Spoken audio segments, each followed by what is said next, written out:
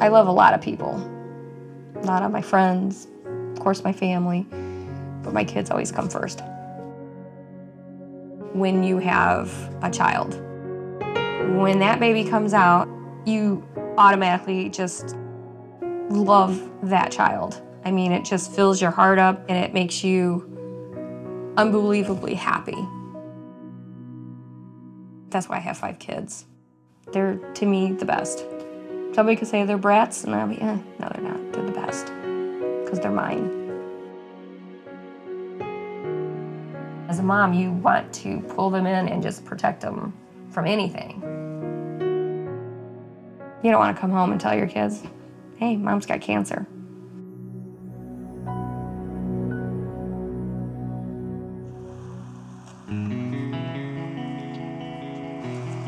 I'm the mama bear, I guess you'd say. There wasn't a weekend that you didn't have 6 boys or more in this house that was not my own. And it smelled like a locker room. Yeah, don't do that, because then your laundry smells like ass. That's what your gear smells like. If ever we were in trouble, it was always, I brought you in this world, and I can take you out. Photography, to me, is an escape from my cancer. You coming? Yep, right now.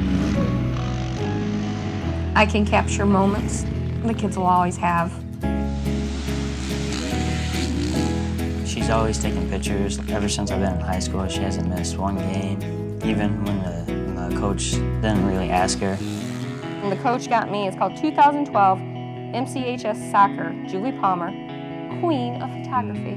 My dad was always working when I was younger, so soccer practice, school, Mom was always there to pick us up and take us to practice, make us dinner when we got home, make sure we did our homework. She's definitely the backbone of the family. That last one was excellent. I always wanted to go to college, never had the time with all the kids. I filled everything out. I took whatever test they have you take, and I got accepted. And I was working on making my final project, and I was in a lot of pain. So the next day I called the doctor and got in. After the new year, it was official, it was cancer.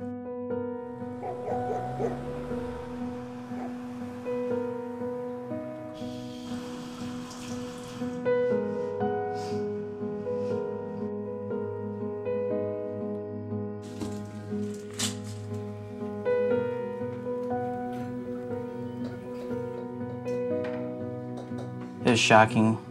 It all hit you at once. You feel like someone's just kicked you in the stomach. I had 100 questions for the doctor, but I couldn't ask one. We sat them down and told them what it was. Sophie and Seth wanted to know what terminal meant. And I said, this cancer will kill me. Not now. Down the road, yes. But you have to understand that I will pass from this. He just kind of looked at me. I don't blame anyone for this at all. And this wouldn't have happened if there wasn't a reason for it.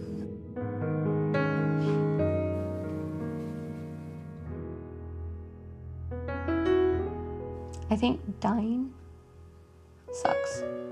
Cancer sucks. But you make the best of it. Try not to let it rule me and take over everything. She does a lot for other people, especially when you go to the cancer center, the chemo. They all know her, they all talk to her. You my nurse today? I am. Come on in. I'm like a little happy camper in there, smiling on my Facebook. I try to help people, talk to people about theirs, because it's a hard thing to deal with. Some people survive it, but if they're gonna survive it, I hope I come off and help them be more positive about it. It's hard for me to see people be negative about cancer. It's like wasting your energy. to be so negative. She helps them truly realize that they are lucky to have what they have, because you just don't know what's around the next corner. You make friends with a lot of them there, and then you lose them, which is hard. Oh, yeah. I think I hit the peak, and I think I'm starting to go down slowly, just slowly, because more aches, more pains, switching around all the chemos. But I know there's gonna come a day when he's just gonna look at me and say, I can't do any more chemo. I have nothing else. Yeah, we try to talk about it, but it's definitely easier not to talk about it than it is to talk about it. He doesn't wanna hear it. It's too hard on him. I stay busy all the time. I don't think about it as much, which is not the right thing to do. It's hard, but she looks good bald, and she's positive about it, so it doesn't really always weigh on my mind. It's nice having support. You always know that there's going to be support there for you.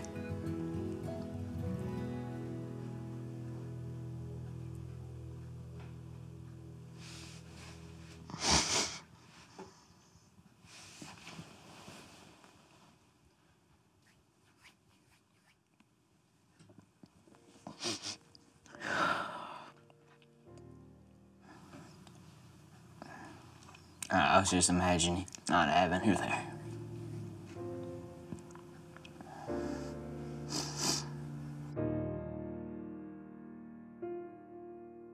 I think there's a heaven, and I know she'll be there, but I don't know how much I honestly believe in God anymore. Here's my mom, mother of 5, and they're telling her she's gonna die of cancer.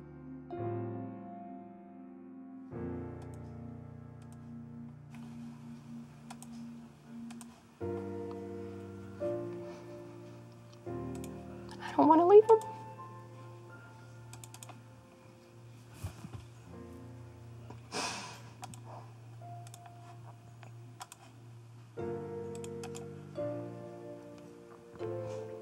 That's the part that's not fair.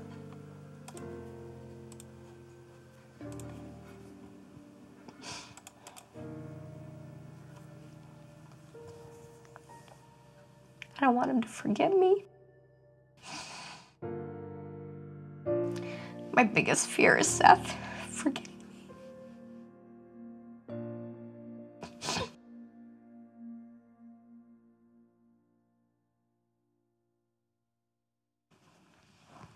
Thank you.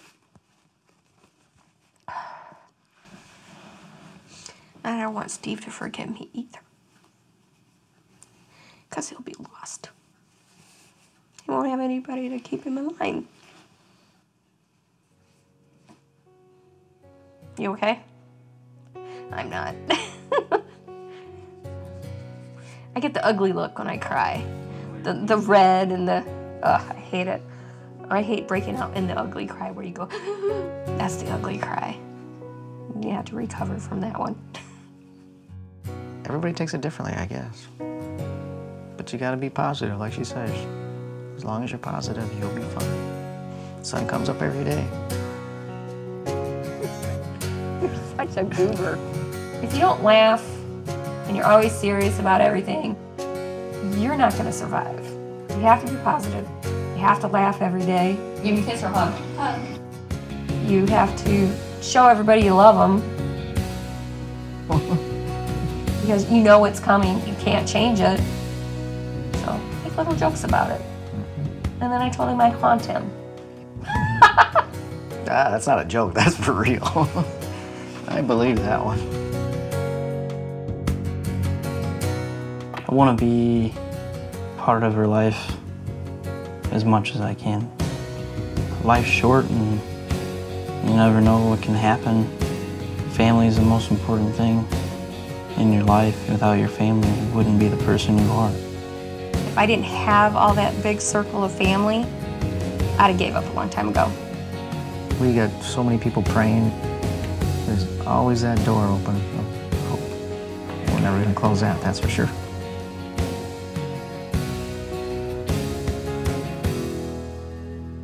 Cancer's cancer. Yes, it's a disease. Yes, it can be really bad, but you can also be a better person with it. Nice meeting you. God bless you. God bless you too. What I have learned and what I have helped other people with, it's okay. You all have to die at some point in time. And honestly, I don't think I'd change it.